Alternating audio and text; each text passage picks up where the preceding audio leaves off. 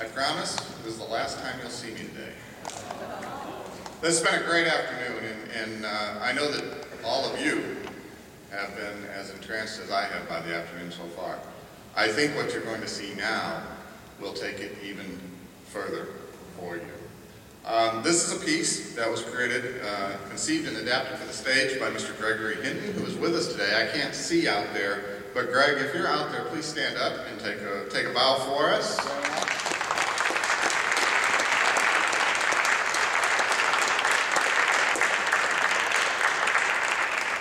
With original music composed by our pianist and music director, Mr. Sean Kirchner.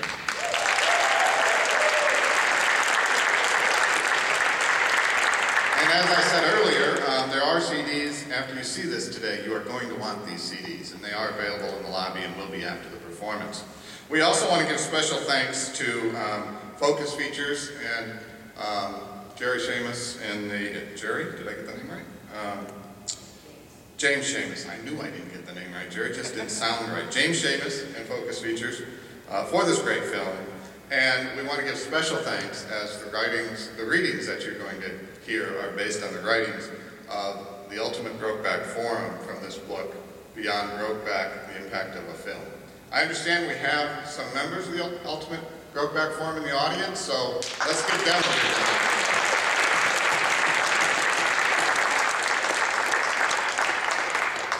Ladies and gentlemen, I'd like to introduce Mr. Dave Cullen.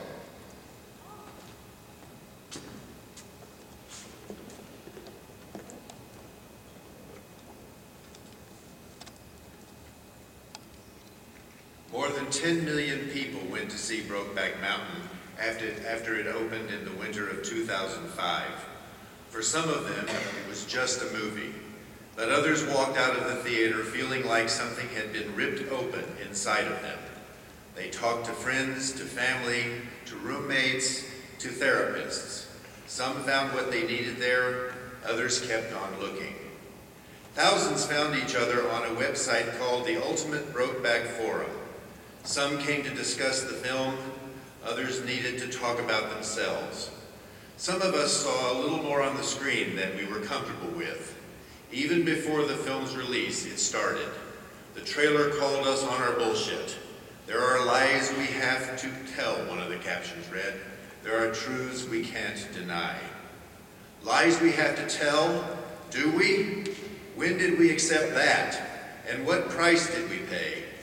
Jack and Ennis paid pretty dearly, and watching them swallow up their lies was what it finally took for some people. Many of us left the theater fired up. We'll never know how many slept on it and thought better of it. Maybe they could live with those lies. But we couldn't shake this film. It ate at us for days or weeks. It demanded change that wasn't going away. The forum drew more than 500,000 posts in its first year. But the more startling figure concerns all the people who did not post. 50 to 100,000 came by each month to silently witness. They had a unique position to watch from. Thousands of lives changed before our eyes on this forum. First, we shared the fictional lives, Jack and Ennis getting ripped apart on the screen in the dark. Then we saw what these guys did to us. Not just the immediate reaction in the lobby or over drinks an hour later, the lasting effect, months down the road. Who changed? Who didn't? With all the unexpected turns in our own stories. So many changes. I never foresaw that.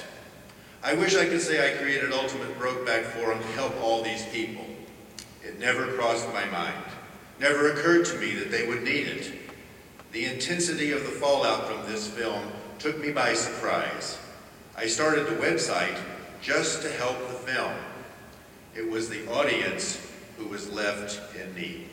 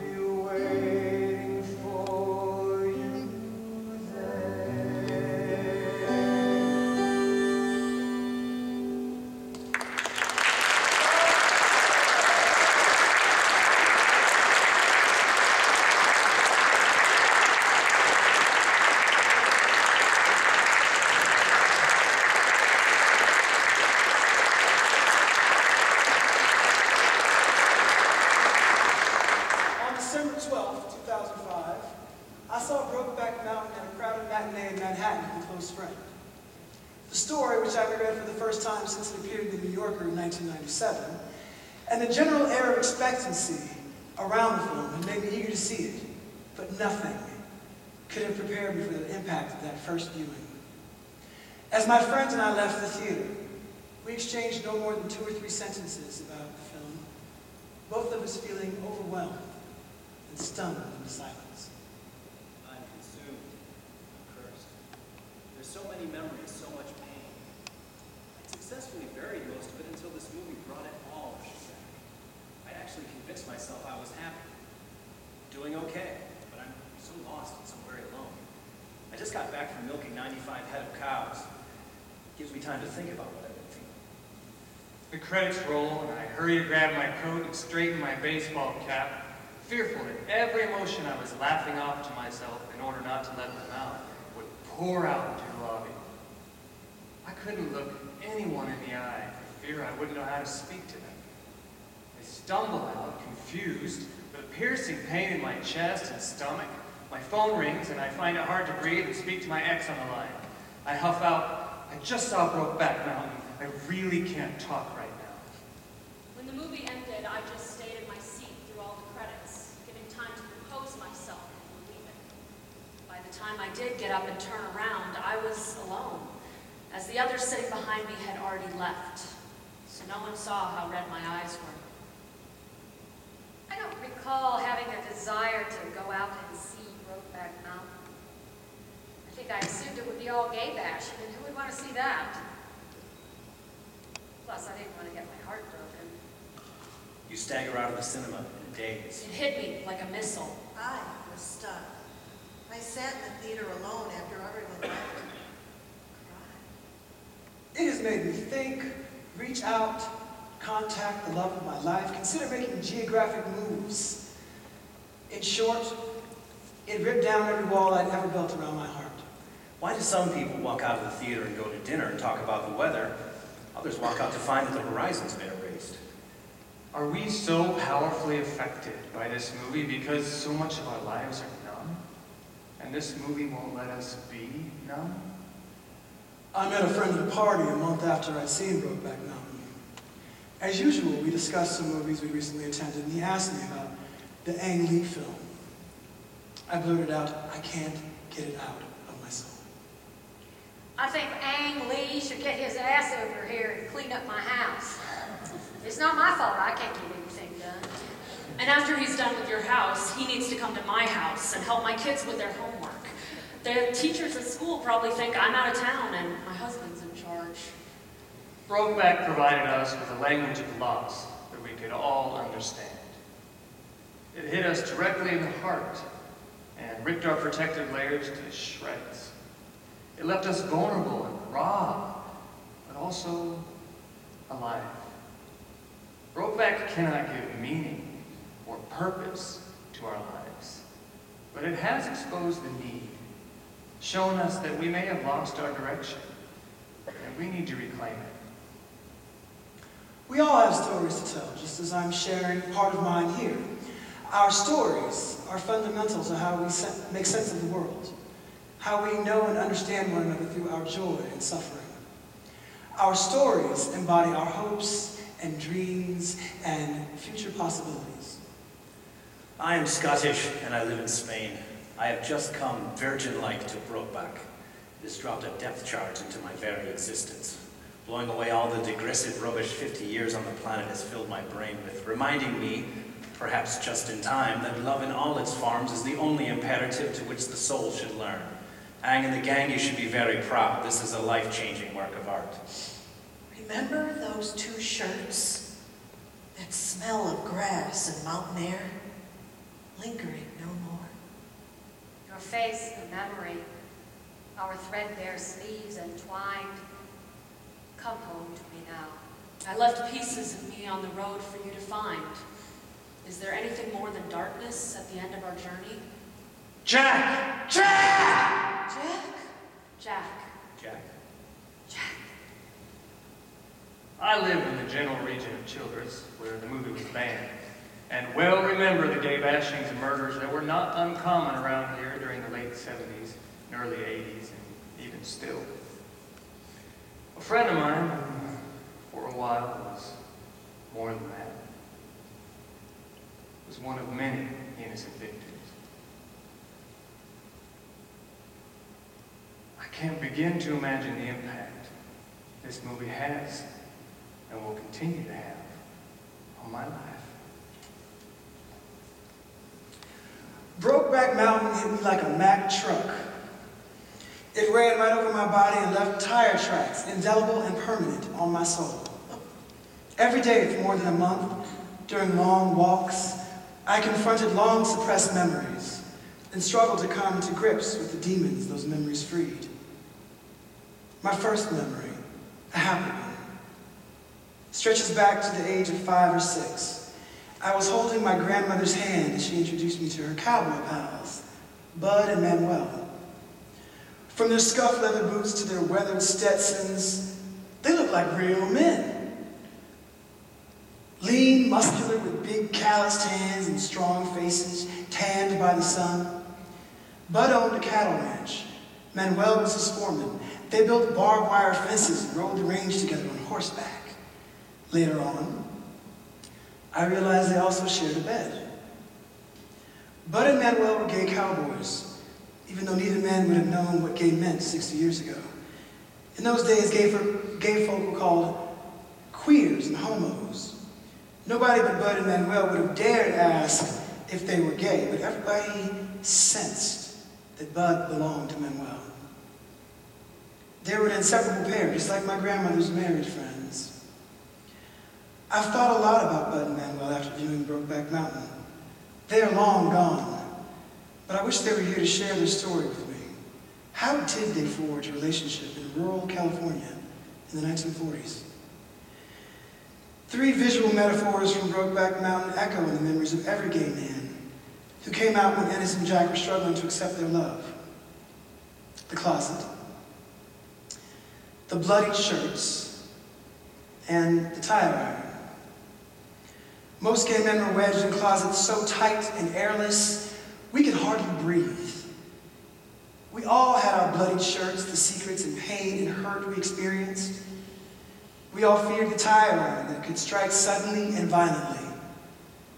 My gay friends have been attacked with everything from broken bottles and baseball bats to rocks and ice picks. Brokeback Mountain started me on a journey of self-healing. During my walks, I confronted many things I long suppressed. Everything came spilling out, and with the help of my friends, I worked through it all. I wouldn't trade that journey for anything. It has led me to self-understanding and self-acceptance. I call it the Brokeback Miracle. Everyone should have the opportunity to watch Brokeback Mountain. And this masterpiece is a weapon against ignorance, intolerance, and the like. Rimbaud thought that poetry can change a life. Well, I'm one of those who believe that Brokeback Mountain can change a life. I'm a 56-year-old divorced woman. I have had such an incredible experience after watching Brokeback Mountain. I'm still sorting out my emotions. I had low expectations going into the movie due to all the hoopla and negative comments. I was not prepared any way for what happened to me as I watched it. I have never understood how people of the same sex could love each other like a man and woman. I've tried in my life to come to terms with this, but without much success. Then, as I was sitting there watching Ennis and Jack, it started to hit me with such power I couldn't control it. That's what Brokeback Mountain did for me. I know how beautiful love between 2 men can be. I have to stop now because I am crying and I'm overcome with my emotions. Cost of movie tickets, $42 for 6 showings. Weight gained by a diet of popcorn, junior mints, and cherry coke, 7.3 pounds. Boxes of Kleenex to dry unexplained bouts of crying. 4. Money spent on eBay on an I Heart Gay Cowboys t-shirt. $13 plus $5 shipping. Believing in love again as I watch the dozy embrace. Priceless. A lot of people, myself included, have been confused and a little freaked out by their strong emotional reactions to Brokeback Mountain. To wit, the tears that seem almost non-stop in the weeks after first seeing the movie or reading the book, and that seem to kick right back in at the drop of a cowboy hat in the months that follow. Some have said it felt like Brokeback Mountain uncovered a well of sadness in them they didn't know existed, which also applies to me. What didn't make sense to me was why people with seemingly little in common, male or female, straight or gay, happily married or divorced, single or partnered, all ended up the same way, sobbing as if our hearts would break. I think each of us who's had this reaction has experienced severe emotional wounding that up until now has never been healed by grieving. I also think that the reason we've not grieved up until now is that the wounding, even though severe, was a slow process. So slow that many of us didn't even know we had been hurt until we saw the slow, indisputable proof laid out before us on the screen or page and realized that, to varying degrees, it was the story of our own lives being told. I'm a lesbian, and I'm struggling to find happiness. I have issues to resolve with a special lady in my life. I have some individuals in my past who linger in my memories as a disappointment. Of course, there are also straight women around me today who cannot return my affections, even if some of them, in another world, would feel safe to explore that side of themselves. So, the movie hit me, well, it hit home for me. The concepts of lost love, of impossible circumstances, of waiting, of hoping, of settling for crumbs, when you are capable of giving so much more. I'm 61.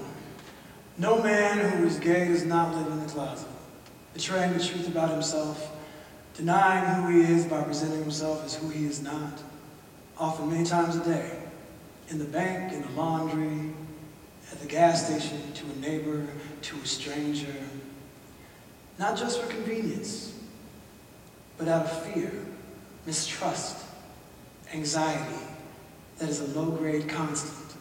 Because no gay man has not seen the hostility, not encountered the contempt at one time or another. Few have not felt personally threatened. Many have felt the smashing blows. Every gay man at one time knows the toll this disdain or derision takes. But if it is sometimes dealt with ably, too often, it is not. I grew up in Jackson, Wyoming, before it was a ski area. It was a way of life. The last century has changed things around here in Wyoming a fair amount, but maybe not as much as most of the world. I think it has to do with the harshness of the landscape. A lot of people who come here don't appreciate the wild, sheer majesty of this part of the world. That's what I love about it the most. I have to say, when I'm around large groups of people, I'm apprehensive. But when I'm in the middle of a ground blizzard, I feel comforted. I don't know what to expect from people. But while this country is unforgiving, if you respect it, you will be rewarded with wonders beyond belief. A few days ago, I visited Porcupine Hills, which is near Brokeback Mountain in the Bighorns. This Brokeback has an N in it. On the way back up, I lost my footing and I fell. I knocked over a rock and there was one of those lapel pins underneath. It was all rusted up, but I could still read the inscription. Are we over the rainbow yet? It was nobody's business but theirs, and yet standing above, sentinel, a tree took in, along with sunlight, this radiance of an arm, a leg embracing madly the other one, sheen of flank and thigh, dark hair light, bodies twisting. A vow, a threat, a promise. Of loves beyond love's own tired meaning.